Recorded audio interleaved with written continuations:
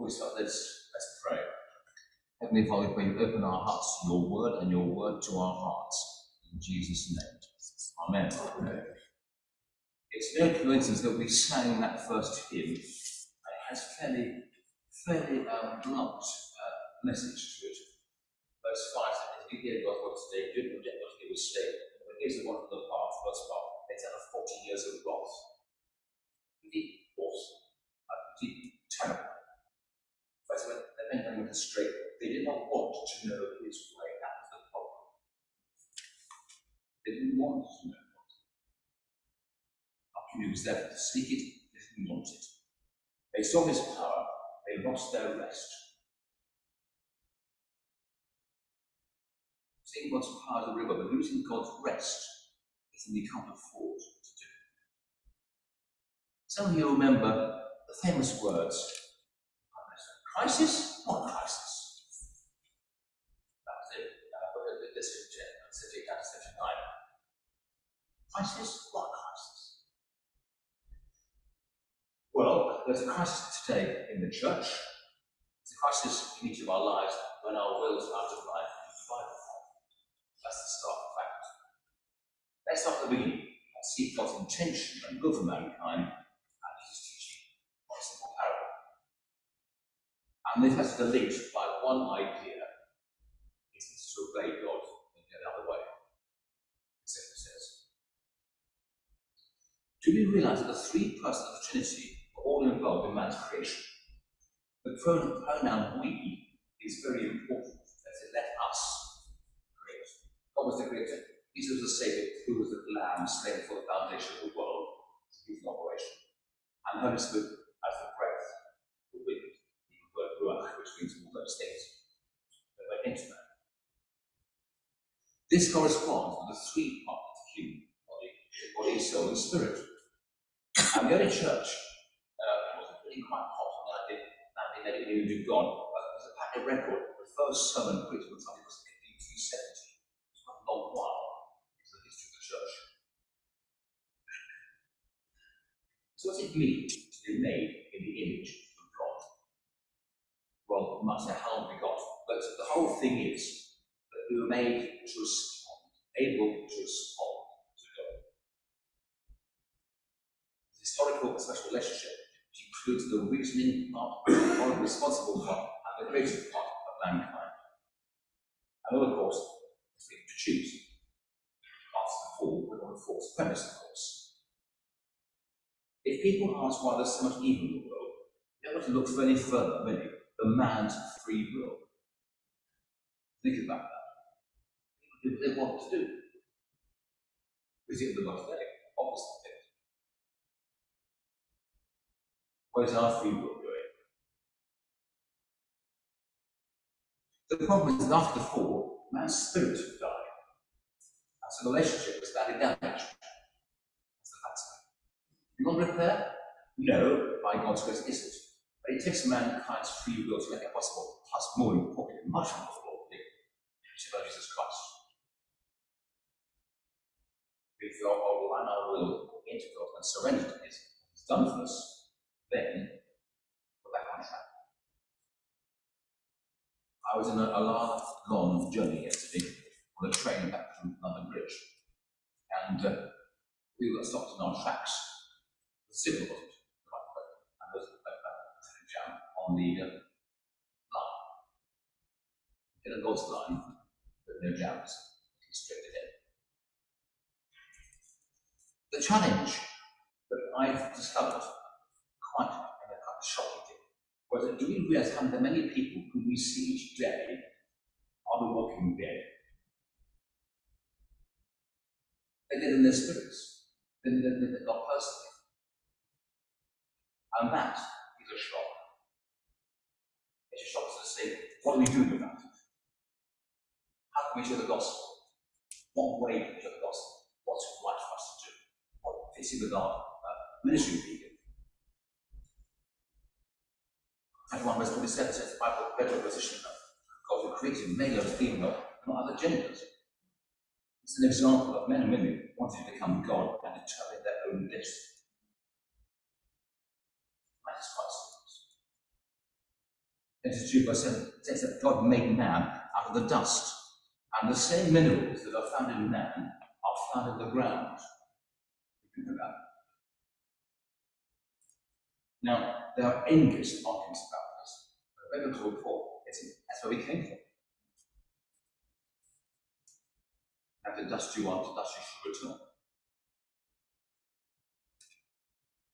God provided everything man needed: food, animals, all was necessary to sustain life. We forget all too easily that even our breath is a gift from God. Regarding creation, what's the first thing that the telephone said when ring up the hospital? It's the patient breathing. What's they say? Is that important? And the question is, how dependent are we on God? How dependent are we on our limited resources? It's a question to keep on asking. It's an ongoing question. See, God won't have to be reliant on his resources alone. They're more than enough. They're more than enough. And man was also trusted to rule over creation, which was and is still an awesome responsibility. So these are the things that God wanted man to be and to do. Really. And we went horribly wrong very quickly. So turning to our New Testament passage, what's the differences between two men who built houses? The one built on the sand was cheaper, more convenient, quicker to build. Life might have such the death. A quick, easy answer, what it is. The one built on the rock took more time and sweat, but it lasted.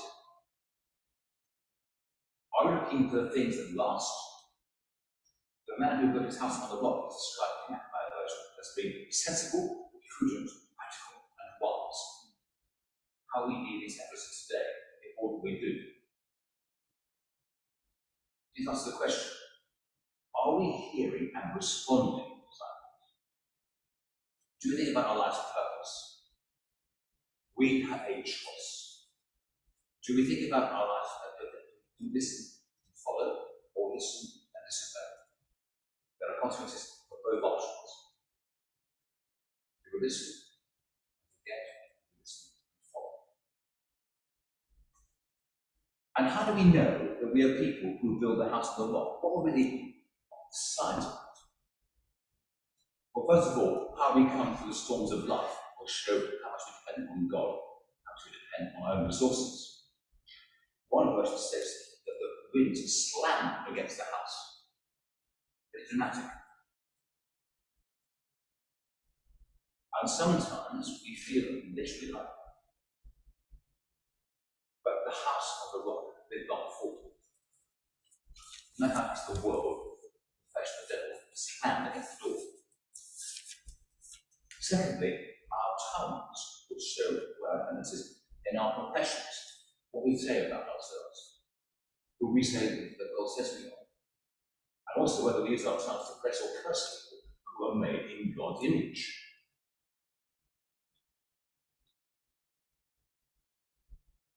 Our level of obedience shows also our level of love for God.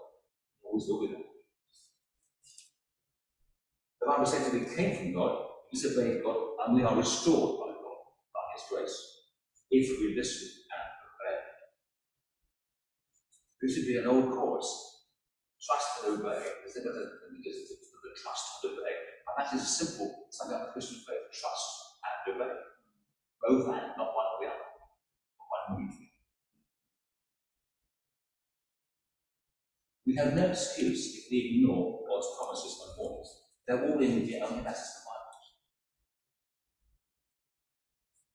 Everything we do will be judged as to whether we built our life on the rock, Jesus Christ, or the world. The only way to be sure of entering heaven is to have and to cherish a personal relationship with Jesus Christ. And that's the prime point of every believer. And something that has them to say no and use our wills and rights in order to be on God's direction along his lives and obey. Our wills come into it. So our spiritual is practical.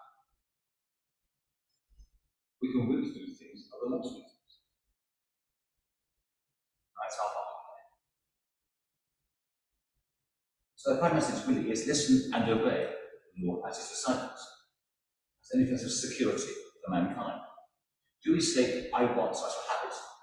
Or do we say, I long for God, therefore I will seek him always?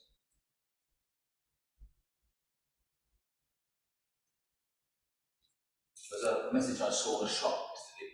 It says, it's like you want, you can't wait, you won't wait. Right.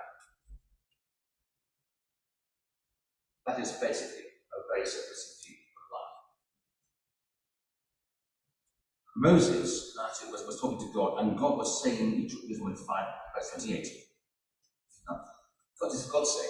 Oh, that they had such a mind and heart in them, always reverently fear me, and to keep my commandments, so that it might go well with them and their children there.